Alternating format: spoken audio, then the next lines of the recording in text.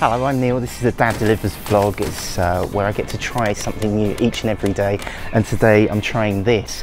This is a bit of a, I want to sit down, but look, I look a bit stupid behind, behind the Flymo.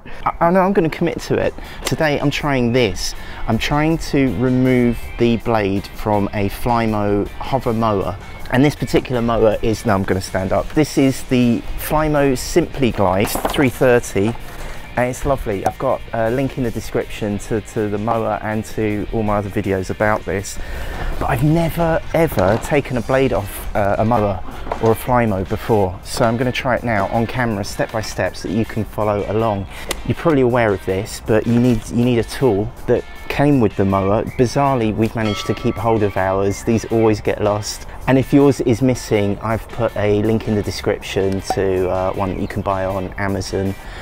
And I'm also trying this. There are spacers that come with the Flymo Simpliglide 330, which means that the blade is lower, and that means your grass is shorter. And I really like the idea of shorter grass and doing less mowing. I guess we should just dive in.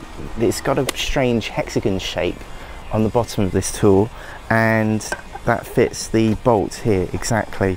I'm sure you could probably do this with a spanner, but what I've quickly worked out is that you've got to hold the spinny thing here by the round thing, not obviously by the blade, because that would be quite painful, I think. And then we'll turn it anti-clockwise like this.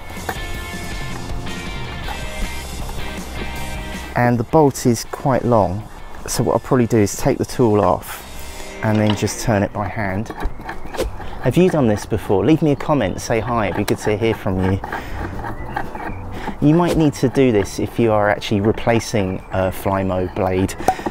I'll put a link to a brand new blade there.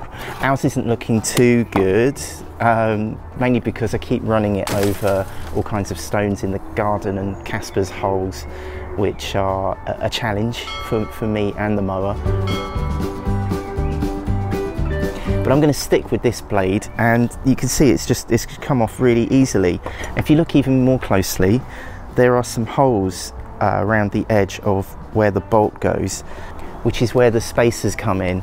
I've got two sizes that came with this mower. There's like a double width spacer and a slightly smaller spacer. I want to go for the really short grass, but I'm going to go for the wuss version just to make sure it doesn't hit any stones or paving stones. What's great with the spacer is that it's got these dots on it. It's got these two studs, and the two studs should fit in the two large holes there. And with my one, there is a lot of debris in the holes, but if you just push it in to where you think the holes are, it fits snug, and it is actually flush with this spinning motor thing. I'm going to put the blade back on, and of course there's a right way and a wrong way to put the blade.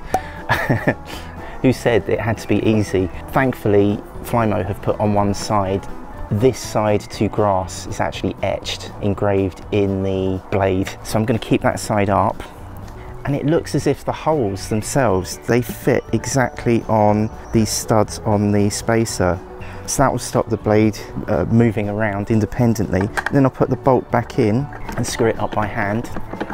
I'm going to use the tool to tighten up the bolts for the final few turns.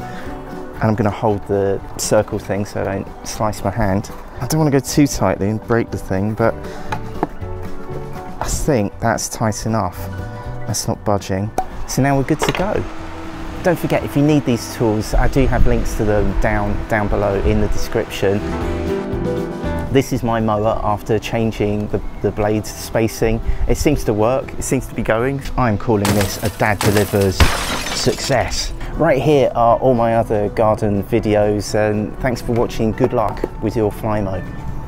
Can you please help my daddy get 10,000 subscribers? Just click on his face. Thanks, bye! Alright, this is gonna be the proper one, bye.